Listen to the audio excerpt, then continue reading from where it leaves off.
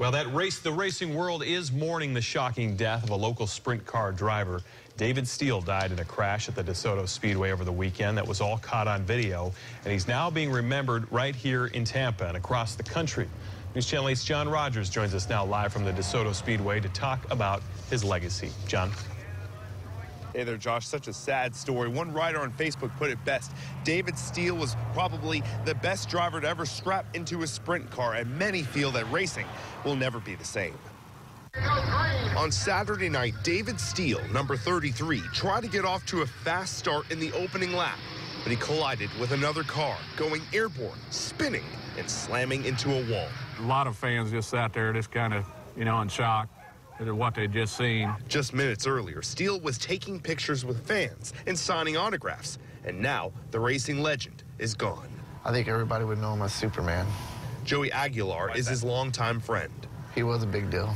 For years, David Steele competed across the country, was regularly featured on national television, and recently completed his 100th Florida win. But he wasn't just a good racer, he was a good friend. I looked forward to racing against Dave. He brought out the best of you, not the worst of you. Steele was a mentor to many drivers, and he also owned an auto parts shop. If anyone needed a part, he would gladly give it to them, even if they couldn't afford to pay for it.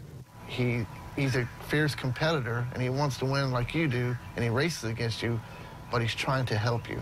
Condolences poured in from throughout the racing world, including tributes on Twitter from NASCAR racers like Kyle Larson and Casey Kane. When NASCAR lost Earnhardt, NASCAR has never been the same. It's the same way with Superman.